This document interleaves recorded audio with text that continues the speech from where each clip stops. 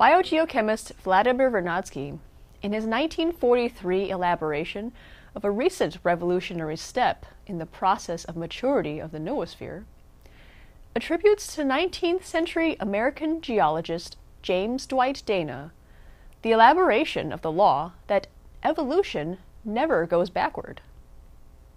It may halt or stay still for long periods of time, but it will never reverse. That is, devolution never occurs. That furthermore, this ceaseless evolution cannot be understood chronologically, but rather can only be understood as though in reverse, as if catching an unfinished painting mid-stroke. We have already shown a few cases detailing system-wide evolution. Here, we will take up Dana's measure of this directed development, a measure he terms cephalization, to which we will add some advances in the field since his time, and draw out the implications of his results for the role of mind, and especially man's wielding of mind in the evolutionary process. From his researches in geological history, and through a struggle to find an accurate measure for biological time, Dana made the empirical generalization that evolution shows an indubitable direction of development, that amongst a lineage of forms, the entire form and relative functions of the body invariably tends away from serving locomotion and toward a freedom to serve mind, whether the particular species which eventually manifests such freedoms has a mind or not, thereby implicating mind, even before the existence of mankind, as the invariant, demanding the substrate for a future willfully creative state. As far as form is concerned, within each lineage, more advanced species show characteristics of limbs which face forward rather than sideways, limbs that are more suited to serve the specific function of a central processing center rather than locomotion, senses that are more concentrated and specialized, compactness, upward rise in the nervous system, and in general, characteristics that express higher levels of centralization, that is, cephalization. For example, among crustaceans, in passing from shrimp-like to crab-like, we see a compacting of the structure from both the front and behind, as well as a centralization of the senses and mouth about the head. We also see a decreasing number of limbs used exclusively for locomotion, together with a corresponding transference of both the number and the strength of limbs to the exclusive service of the head and mouth. Among arthropods, insects are the most cephalized, miniaturizing the key aspects of crustaceans and forming the greatest distinction between head and the rest of the body. Among mammals, which are more cephalized than any in the animal kingdom, there is a great variety in levels of cephalization. The strength of whales, for example, is in their huge tail, which serves for locomotion, while having proportionally small brains, which are situated far from the head, and furnished with poor organs of sense. Terrestrial herbivores, such as horses and oxen, lose the tail altogether as a locomotive force, and move that function slightly forward to the legs, although the legs are still used purely for locomotion. For many carnivores and omnivores, the function of the front limbs becomes shared between locomotion and cephalic activity. Humans, however, are the only ones which have limbs which are not shared with locomotion at all, but rather exclusively serve the mind. The entire form has moved underneath the head, giving the head the highest possible position. And the head and brain are, by energy required, a large portion of the whole. Human senses are also extremely centralized and specialized, and again are not used for navigation alone, a fact we will return to shortly. Therefore, according to Dana's criterion, the human form expresses the maximum level of cephalization possible. This development leads us to a slightly disturbing implication. If the process of cephalization has reached a peak in the human form, does that mean that evolution into higher states has also reached its limit? Can the future only hope to expect devolution, stagnation, or mere fine-tuning?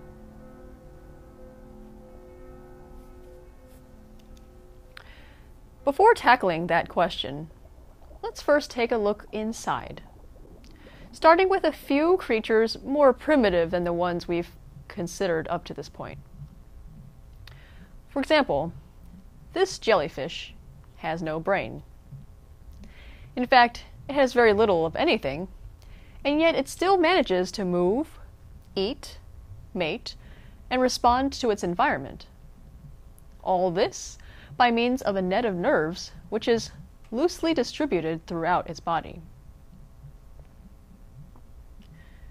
If, while it drifts along with minimal propulsion, it happens to contact something warm, it automatically shoots poisonous stingers, not really knowing otherwise where the disturbance came from.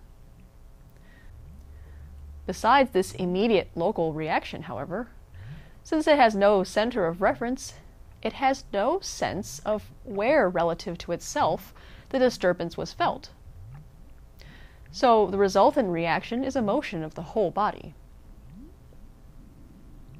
Between jellyfish and other similar invertebrates, and more complex organisms such as insects and crustacea, there are a wide variety of neural nets, from completely evenly distributed to a partially centralized system. This decentralization is also the reason that the cutting of a starfish or a flatworm in half effectively spawns new ones. As we get to insects and crustacea, however, the structure is qualitatively different. Both have a cord running along the abdomen, connecting various nerve centers to a brain, which itself is more of a nerve center which happens to control the mouth and head. This similarity may be the reason that Dana refers to crustacea as diluted insects.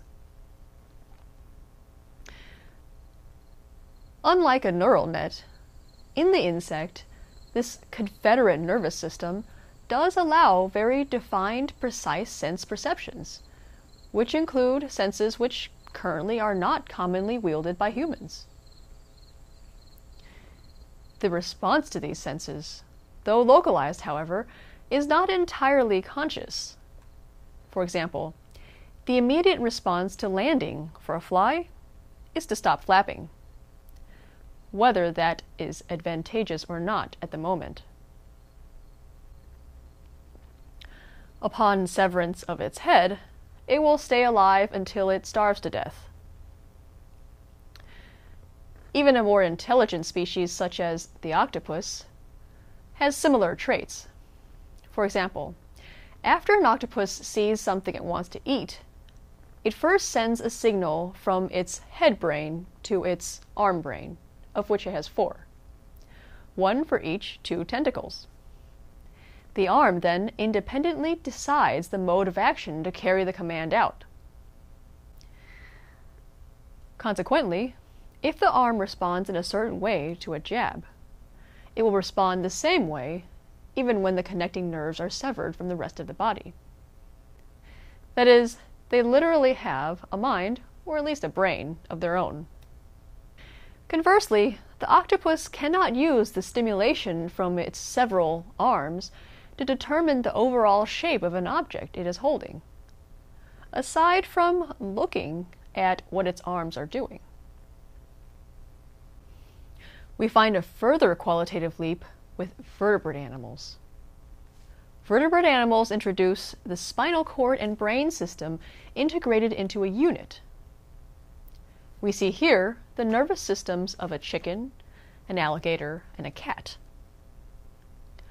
Compared to insects, which taste with their feet, such as do flies, or hear with their waist, as do moths, vertebrate senses are much closer to a central location.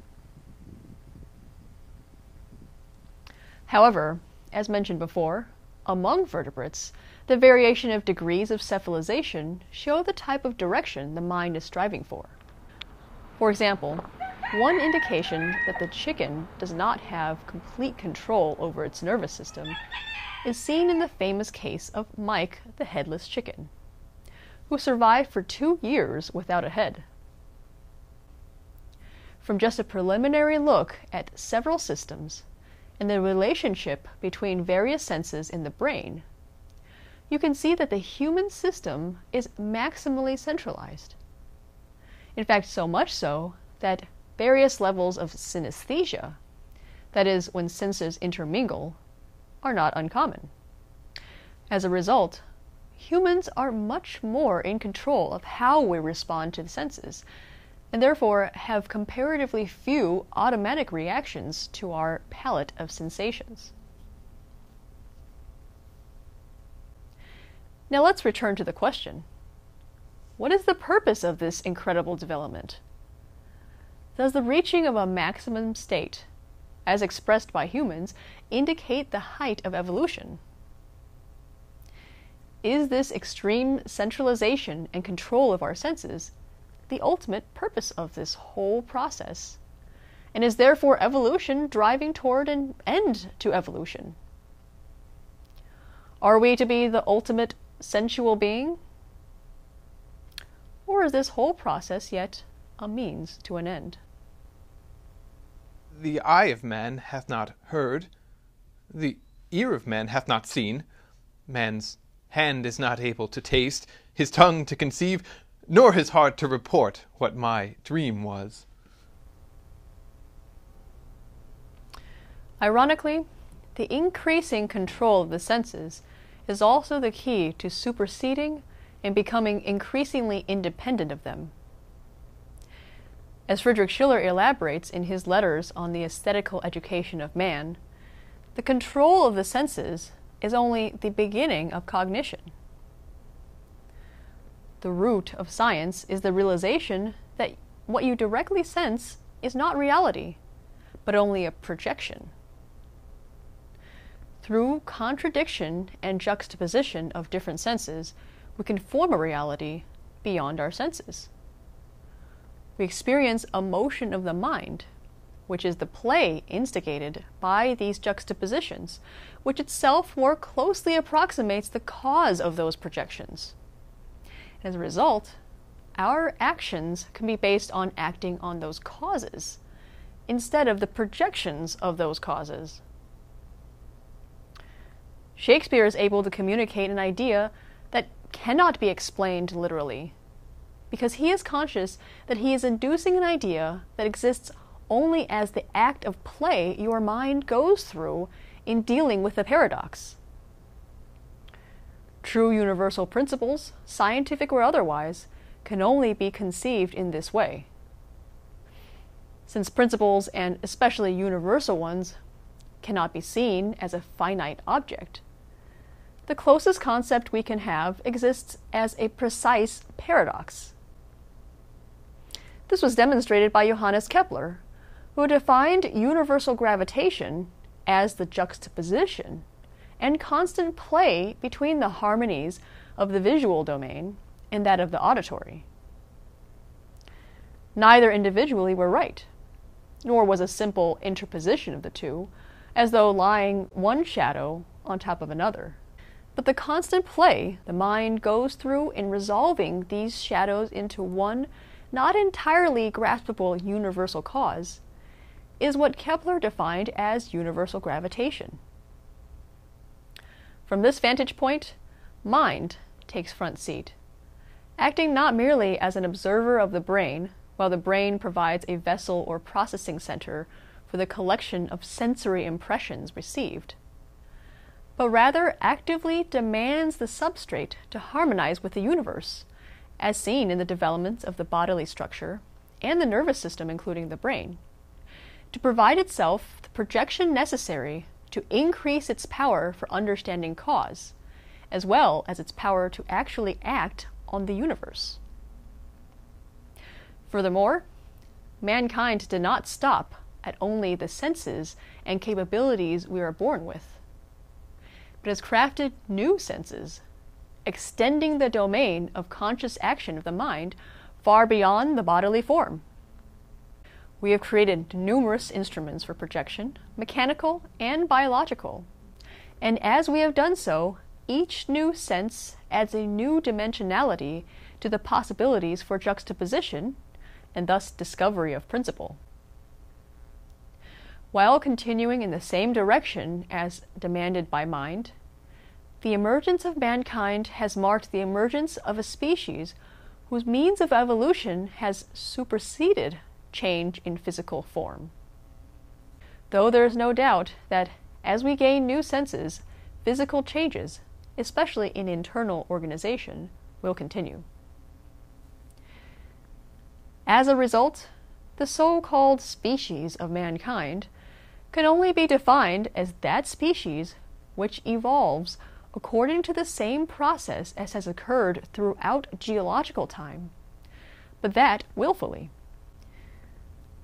As the conditions we are experiencing today show us in this moment of history, if we deny that privilege, and therefore that obligation, we will go extinct like 98% of all species which have ever existed. The alternative is, we can accept our role by taking the next steps in our extraterrestrial imperative, and continually redefine how far or close the mind can reach.